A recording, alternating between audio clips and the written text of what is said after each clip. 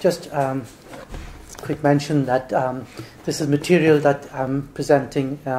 publishing in a volume that Moira Hazlett is editing, Irish Literature and Transition, 1700 to 1780,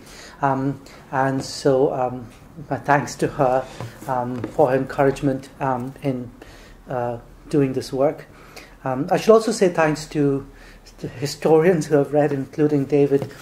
whose work, and he'll recognize his work in the course of this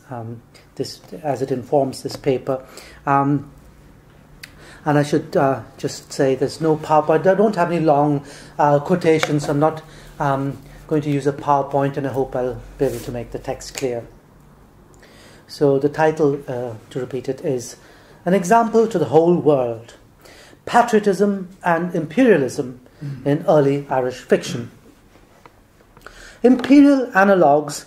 appear frequently in the political and fictional imagination of Anglophone writers in Ireland over the course of the 18th century. Such writers, typically of the Protestant ascendancy, increasingly came to see their interests in being in opposition to England's, developing thereby a sense of patriotism with regard to their separate identity.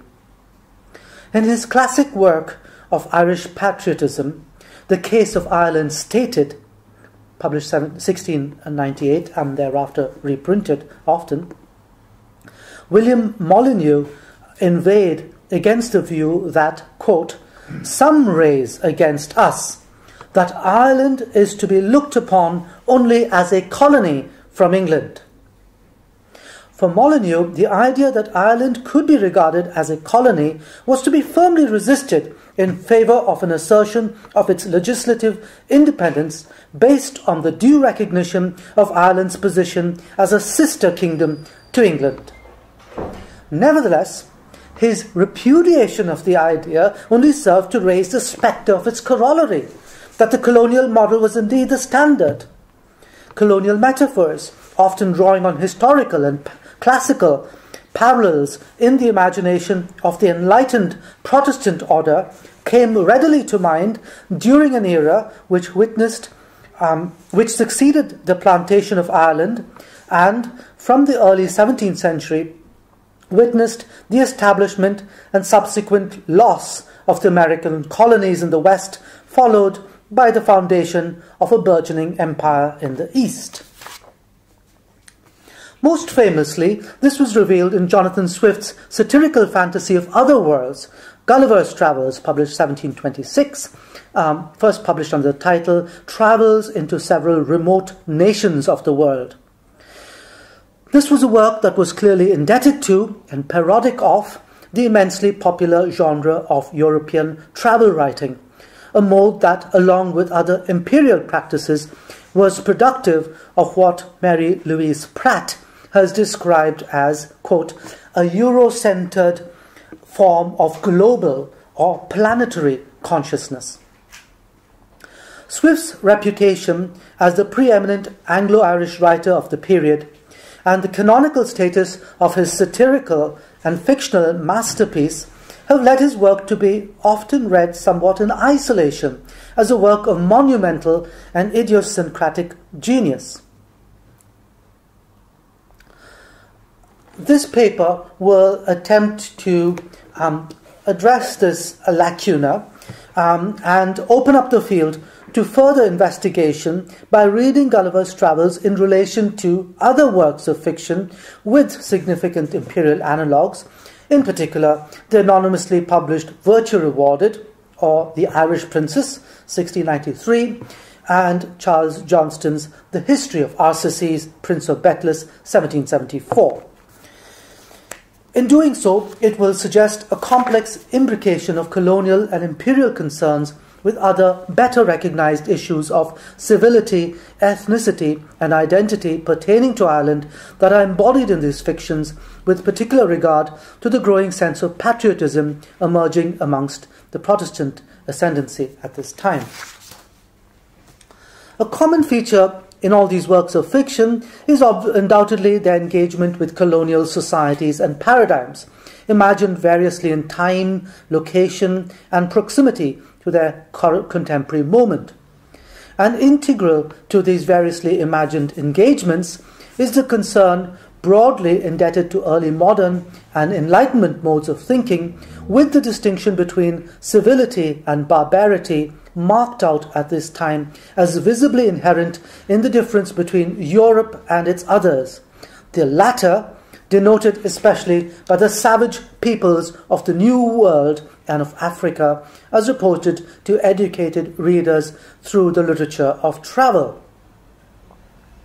A complicating factor in this broad distinction of Enlightenment thinking, though, is the anomalous place granted to Ireland within it,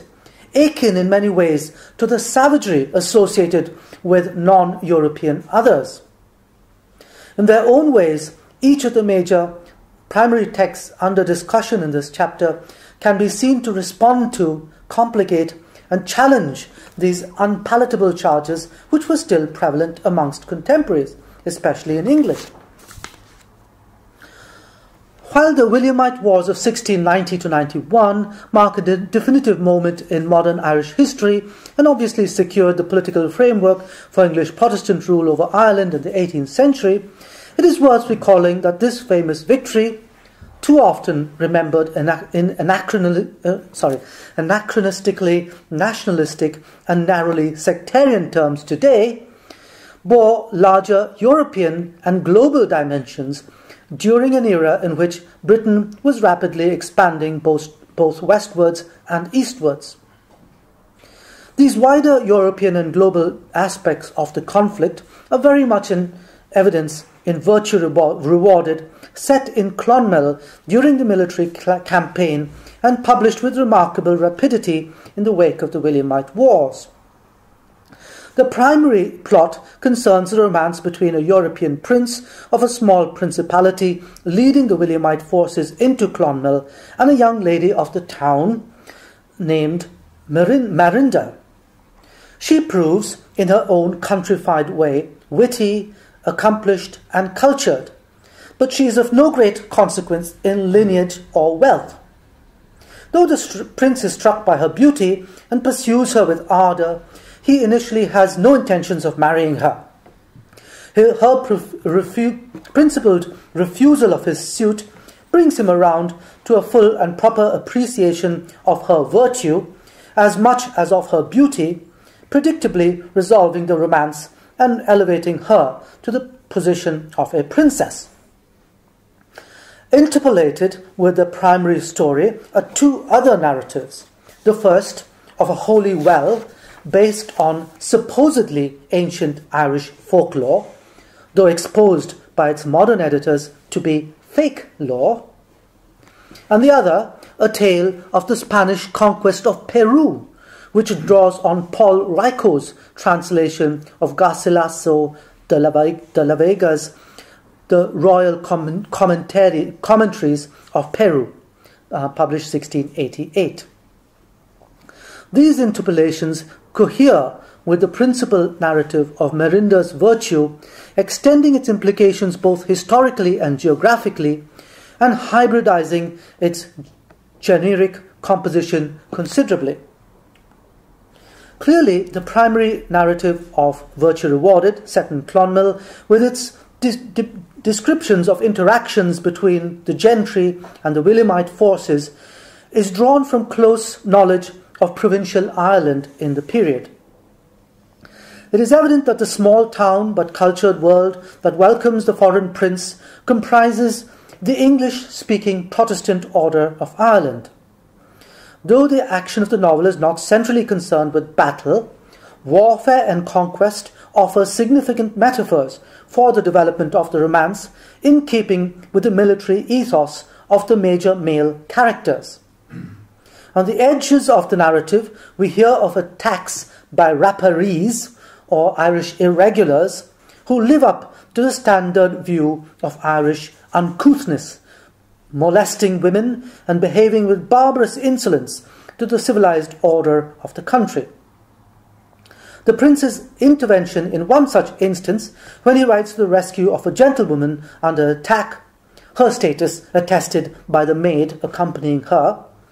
quickly reveals the disparity between the chivalrous code of honour observed by the prince and the rude behaviour of the Irish countryman, intent on harming the woman. A twist in the tale is soon apparent when it emerges that the young woman in question is Mirinda. However, she shows little gratitude to the prince, as at this point in the narrative she is convinced that the prince, despite his professions of love, is in fact secretly married, thus rendering his intentions somewhat less than honourable. Her belief in the prince's perfidiousness, moreover, is the result of a somewhat devious plot engineered by the prince's confidant, Celadon, and approved by the prince to ascertain whether the prince might not enjoy her favours without actually marrying her. Hence, his rescue is met with cold rebuff. Mirinda's resolve, however, not to entertain the prince's suit under such circumstances only proves her virtue beyond a doubt, now guiding the fully enamoured prince towards the only course by which he might satisfy both honour and passion: to disabuse her of Celadon's falsehood and to seek her hand in marriage sincerely. The patriotism of the Irish settler community, keen to assert its good faith, symbolized here by the virtuousness of its women, is interestingly paralleled in the inset, supposedly folkloric tale of Cluinicia, daughter of King of Munster. Cluinicia, under suspicion of dishonour from the swelling of her belly, vindicates herself by drinking from a holy well associated with the power of disclosing virtue. Her virtue is rewarded by the restoration of her health and her return to royal as well as popular favour. Mirinda's assumption into royalty when she marries the prince by the end of the novel only points to the parallel suggested by the interpolated tale of her alter ego from an earlier era, the real Irish princess Cluinicia, whose virtues also rewarded and whose higher aristocratic birth foreshadows the aspirations and, in the wake of the Williamite Wars, confidence of the Protestant propertied elite who were already busily replacing the native aristocracy and legitimizing their rule in Ireland. The use of settler folklore, silently displacing the folklore of Ireland, bespeaks in literary form the supplanting tendencies of the settler group, even as it asserts the civility and virtue of a bygone era in Ireland, which the debased native population of Ireland had failed to properly represent. Perhaps a more complex and unsettling representation of colonial occupancy and legitimacy may be seen in another significant inset narrative of this novel, the story of Faniaca, set in Peruvian South America under progressive colonization by the Spanish. Here the Spanish encounter the Incas and another indigenous group, the Antisuyans, a cannibalistic, though nobly savage tribe who had resisted incursions by the Incas. Drawing in detail on Garcilaso's royal commentaries, which depict the Spanish conquest, despite its pretensions of civility, as a treacherous and avaricious enterprise waged against the naivete of the South American peoples, this story involves yet another romance, this between Faniaca, the daughter of an Antisuyan priest, and a Spanish conquistador, Astolfo. The stark contrast of civilizational values involved in this encounter between the superior military organization and firepower of the Spaniards, aided by their colonial subjects, the Incas, and the barbarity of the cannibalistic Antisuyans bears subtle parallels with the deeper undercurrent of the novel, contrasting the guile and sophistication of the Williamite order, represented by the prince and Celadon, with the crude resistance displayed by the native Irish. The covetousness of the Spanish for gold matches the prince's passion for Marinda, while the honourable nature of the Antisuans finds its correlative in the bravery of the Irish resistance. These unsettling depictions of imperial honour and morality trouble any simplistic opposition between barbarity and civility, rendering the text both complex and conciliatory. Details of the cannibalistic habits of the Antisuans, drawn from the royal commentaries, which was also an influence, by the way, on Swift's modest proposal, would remind readers familiar with stereotypes of the wild Irish of their legendary cannibalism, playing into this long-standing tradition, though also complicating it. Comparably, the novel's depiction of the native Irish resistance to the Williamite forces mingles ideas of savagery with those of honour, typified here by the novel's partially admiring portrait of the Irish hero Patrick Sarsfield's raid at Ballinity. Though we learn that Sarsfield, quote, surprised the convoy and cutting them to pieces, burnt them, their carriages and provisions to ashes, his, quote, unusual bravery in penetrating the countryside under English control to mount his attack is equally commended by the author. A similarly provisional view with regard to ideas of imperial superiority may be found in the primary source text for the South American elements of the narrative of Virtue Rewarded. Garcilaso's evidently mixed feelings regarding the Spanish conquest of the American Indians derives no doubt from his own mixed racial identity, signalled by his nom de plume in Rico's translation of, quote, the Inca Garcilaso de la Vegas, as the son of an Inca princess, Isabel Suarez Chimpo Oclu, and a Spaniard who later arranged for Isabel's marriage in order to facilitate his own marriage to a Spanish woman. The reworking of the Spanish historical materials by Rico and the author of Virtue Rewarded to satisfy divergent national and monarchical preferences suggests the malleability of the narrative to suit imperial intentions that are unsurprisingly common to the major Catholic and Protestant ruling interests of Europe. European imperialism, in this view, was but a necessary mode of advancement taken in competition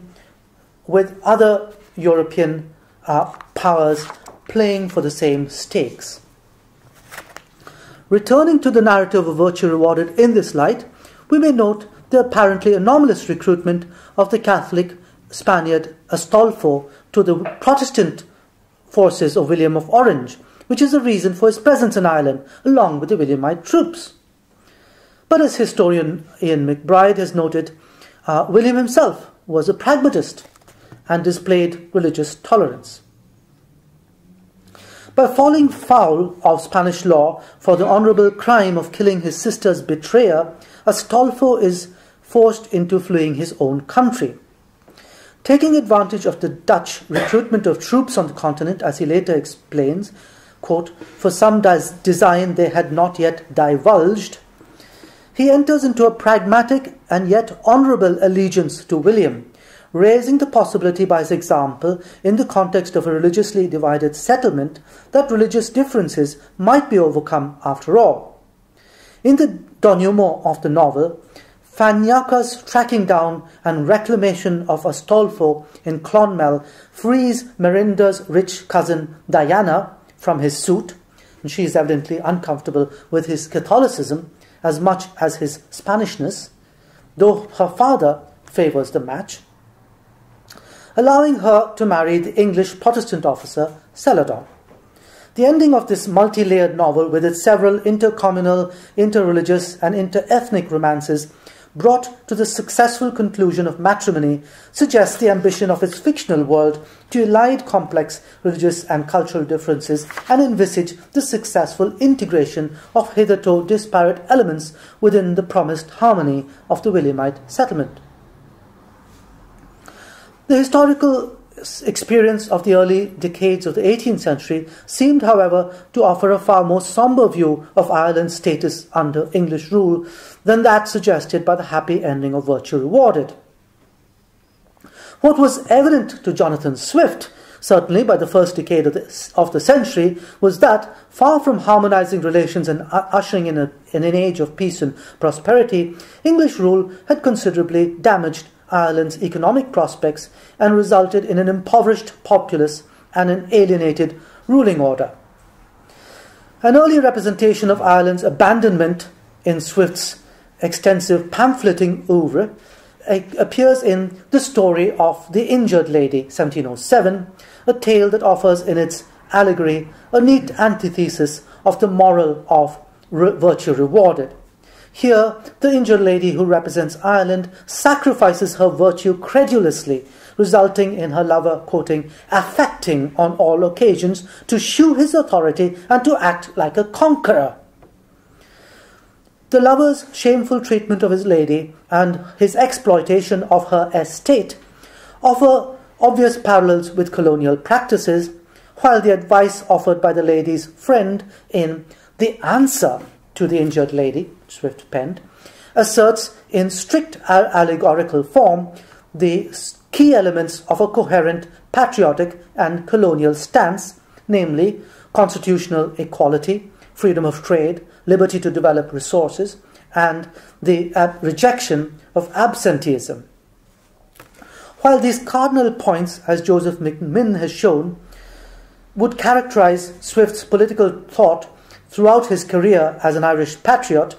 it is the lady's moral imperfection. She is undone, quote, half by force and half by consent, that offers us the nearest clue to the perpetual ambivalence regarding Ireland which would inform Swift's work. Swift's most ambitious and unsettling exploration of such views appears, however, in Gulliver's Travels. Framed as a travel narrative, its 4 books and the strange lands they describe provide a parodic and many-angled view of social and political relations both locally and globally.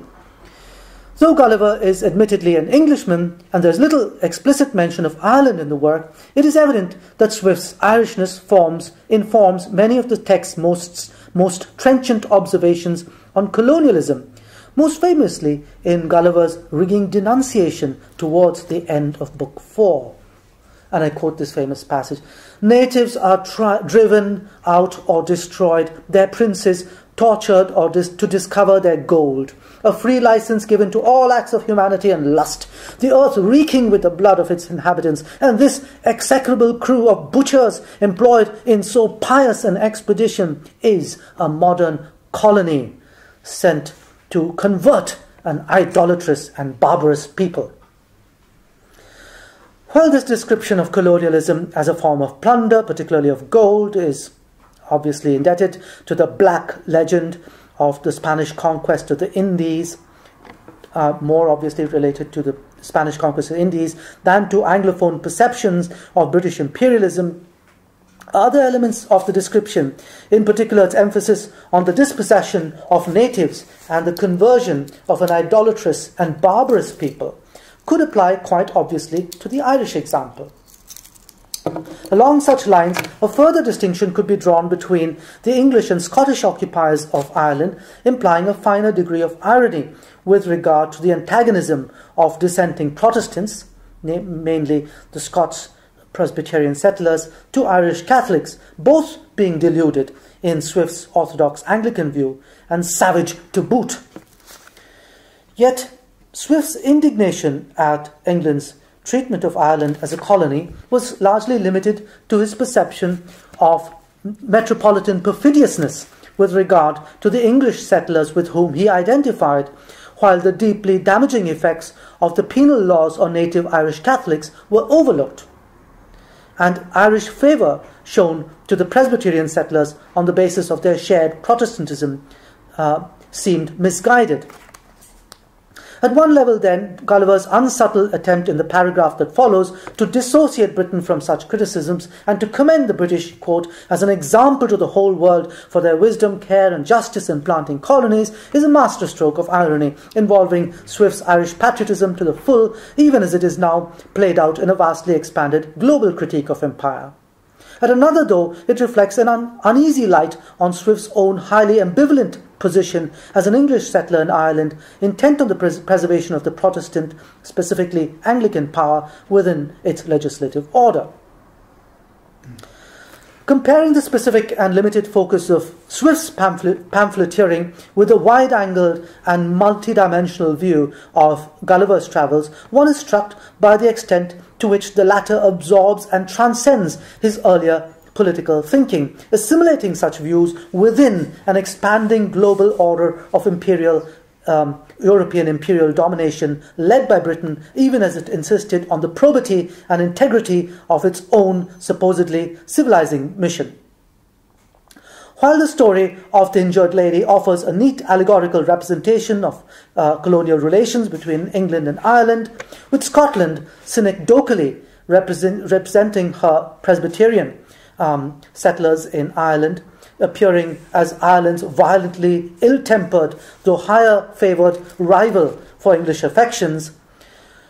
Gulliver's reference in the passage cited above to the gold lust of colonial endeavour recalls the English stereotypical view of Spanish imperialism, a trope evident too in Virtue Rewarded, and his commendation in defence of British colonialism of, quote, the most vigilant and virtuous governors who have no other views than the happiness of the people over whom they preside, extends his critique through its heavily laden irony to virtually all forms of European colonialism since the discovery of the New World. Such universalizing critiques of empire, arguing that European colonialism was at its heart duplicitous and savage, had of course strongly emerged in early Enlightenment thinking from Montaigne and La Casasse onwards, underpinned by the Lockean view of social contract whereby coercive government was held as necessarily invalid. Historians and literary critics have debated the views of the Anglo-Irish with regard to their own place as colonialists in Ireland. The historian David Hayton, present here, insists, for instance, that, quote, members of, if I may quote you back to yourself, members of the propertied elite in 18th century Ireland did not regard themselves as a colonial caste. And Swift's depiction of the Yahoos, as numerous critics have pointed out, includes several elements of the still prevailing view of the wild Irish in racial and behavioural terms. Swift's suspicion of Catholicism and dissent, his despair with the wretchedness of the Irish populace, and his failure to champion the dispossessed native Irish have resulted with some justice in the view of Swift's patriotism as primarily an Anglo-Irish phenomenon. Nevertheless, I wish to argue here that Swift's use of ironic and fictional forms, most notably of course in Gulliver's Travels, enables conflicted and self-questioning modes of significance that transcend the merely personal elements of his worldview. This is not to detach his works from a basis in historical understanding, but rather to acknowledge what is inherently unstable and ultimately unresolvable in the genres that he worked with, not least that of realism. What distinguishes Swift's irony in A Modest Proposal from mere hyperbole is the verisimilitude it achieves on many levels, not least the just shocking fact of cannibalism as a practice long associated with the Irish. Furthermore, the insistence of Swift's projector on the moderate and practical nature of his scheme is completely consistent with the tone of colonial authority bent on, quote, improvement, his very civility in attempting to alleviate Irish poverty, leading him with irrefutable logic to the barbarity that he suggests. Such aspects of realism, shared with the emerging genre of the novel in many ways, certainly added piquancy and bite, with no pun intended, to Swift's satire. Though Gulliver's Travels remains in many ways an untypical example of the novel, standing the conventions of realism on their head by playfully drawing its human protagonist through distortions of reality and fantasy worlds in its successive parts, its use of verisimilitude, typified by Gulliver's precise observations and measurements throughout, are very much in keeping with the genre, just as its rapid publication and dissemination through varied readerships ensured the fecund generation of its significance well beyond the control of its author or publishers. Turning finally and briefly to the novelist Charles Johnston,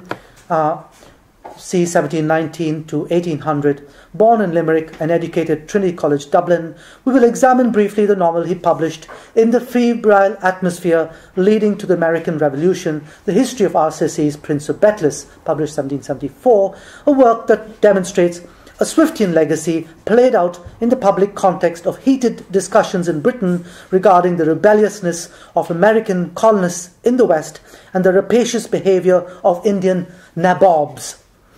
usually East India Company officials in the East, who had reduced the populous and fertile region of Bengal to abject famine by 1770. Within this context, events in America had notably revived patriotic sentiments in Ireland, significantly informing the intricate plot of Johnston's novel.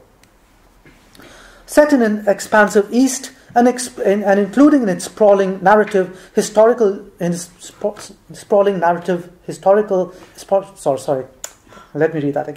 Set in an expansive East and including in its sprawling narrative historical details of the founding of Carthage in the 9th century BCE and of the Muslim incursions of the 7th century into North Africa, amongst other instructive parallels, the history of Arsaces has been described as Johnston's, quote, most thoughtful treatment of empire and colonialism. The novel commences with the protagonist, an Arab youth named Salim, leaving the sheltered life of his home to wander the world. His various adventures give him an insight into a wide range of societies before he realizes his true identity as Arsaces, the prince of a small but fiercely resistant kingdom named Betlis, under siege by the emperor whom he regards as his master, Temujin, or Genghis Khan. His reconciliation with the king of Betlis, his father Astyages, on the battlefield touches the heart of Temujin, resulting in the restitution of Astyages' kingship and the fulfillment of Arsaces' destiny as prince of Betlis and heir to the kingdom. The overarching narrative is clearly then a loyal and conciliatory one in relation to the American context, though Astyages' acceptance of Temujin's imperial dispensation echoes patriotic arguments regarding legislative independence which had long been aired in Ireland. I quote, "Conqueror of the world," answered Astyages, "it ill befitteth me to make terms with him into whose power I have willingly surrendered myself. If thou wilt permit me to study the happiness of my people and preserve them in the enjoyment of those laws which their fathers have handed down to them, we will render thee with fidelity all the services which can be expected from men who are free." Despite Astyages' promise of fidelity here, the recognition of his people's freedom and of his own monarchical duty to them renders his surrender a qualified one, its legalistic implications echoing Molyneux's claims for Ireland, carefully framed by the barrister Johnston. Though prudently distanced from contemporary events through spatial and temporal means, thereby avoiding possible suppression, Arsaces unmistakably refers to recent occurrences both in America and India, such coincidences being linked by implicit reference to the global activities of the East India Company. Salim's story frames the inset narrative of yet another imperial tale, that of his spiritual father Himilco, the sole survivor of the imperial city-state of Birza, modelled on Carthage. Himilco's travels into India, which he recounts to Selim, confront him with a scene of devastation which contemporaries would have recognized as descriptive of the Bengal famine of 1769 to 70, that had claimed around 10 million lives, around a quarter of the population, a disaster recalling analogously for Irish readers experiences of the major famine of 1740, which Johnson would have remembered from his student days in Dublin. The abject deprivation of the people leads them into the most dehumanizing forms of moral depravity. Quote, virgins offered themselves to violation in the street for a mouthful of food. The son sold his father into slavery. The mother devoured the infant which sucked her breast. The living were not able to bury the dead. Such descriptions in which pity is mingled with disgust at the utter depravity to which people are reduced by poverty and hunger, including acts of cannibalism, recall the wretched condition of the poor in early modern portrayals of Ireland, which had fed into Swift's Irish pamphlets, such as A Short View of the State of Ireland and A Modest Proposal. Confronted by such horrors, Himilco gains an insight into the causes of the country's rapid decline through the expansion provided by a Brahmin, a representative of the elite native order within the emerging colonial order of 18th century India, who reveals that their hardy oppressors had arrived from the West, quote, in want and wretchedness, but quickly taking advantage of our pusillanimity and weakness, had so reduced the rulers and industry of the people through their exploitative trading practices that the country had been utterly destroyed. Though the savagery and rapaciousness of the colonialists are castigated, there is acknowledgement too of the deficiencies of the East Indians who lacked the wit or courage to resist them. Yet the Brahmin notes presciently that the wickedness of these adventurers would not go punished. Quote, heaven, by a signal instance of its justice, hath made them avenge our wrongs upon their own heads. I think a reference to the Boston Tea Party. Alluding to the charges of corruption brought against East India Company officials such as Robert Clive and the widespread protests against trading monopolies in Ireland and America from the early 1770s, the Brahmin's premonitory words suggest here a providential turn of justice that would consume the perpetrators of such iniquities despite their present wealth and arrogance. Like Swift's, however, Johnston's powerful satire of imperial hubris cannot be read without qualification as a critique of empire per se. Though he saw deeply into the global workings of empire and warned his age uncompromisingly of its moral failings, his own loyalist and providential views shape his understanding and limit the extent of his critique. His historical vision, though encompassing a wide range of earlier societies, is yet circumscribed by his loyal view of the perfection of monarchical government, though betrayed, as he saw it in his own times, by the interests of commercial empire and a corrupt political order. Though it has not been possible within this paper to examine in detail the many iterations of empire that are explored in the vast historical and geographical perspective provided by Arsaces, we may conclude with a specifically Gulliver-inspired moment of imperial fantasy, which suggests as well the distance that Johnson has travelled from his predecessor. Departing from Himilco's directions along his travels, the redoubtable Selim, as he still regards himself, enters a land in which he encounters a race of tiny creatures, no more than 2 cubits in height, whose naively comical reactions of fear and surprise on seeing him closely resemble the Lilliputians' response to Gulliver. Their lives, however, are soon threatened by a hideous creature more slender and taller than any man, with a, quote, tawny skin thinly shaded with hair of the same colour. Though Selim immediately recognizes the creature as one of those animals which make the middle link between the brute and human natures in the chain of life, the resemblance of his, quote, flat visage to the human face brings shame and horror to him. Slaying the horrid creature which preys on the little creatures, Selim is regarded as their saviour and given shelter in their subterranean city. Without any curiosity regarding the outside world and knowing no passion whatsoever, their simple underground lives represent a form of savage contentment, of which Selim soon tires. Quote, convinced of the contemptible ignorance of those torpid visionaries, he leaves them without regret. So his untroubled destruction of the humanoid being, even though it is suggestive of proto-evolutionary views of humanity, and his firm affirmation of passion and knowledge, represent therefore a determinate moral choice, rejecting the contentment of a savage state. His final discovery of his destiny as a prince is fully in keeping with his acceptance of a divine political order, ensuring a notion of human freedom that is properly secured through imperial and royal prerogatives. Johnston's exploration of other worlds,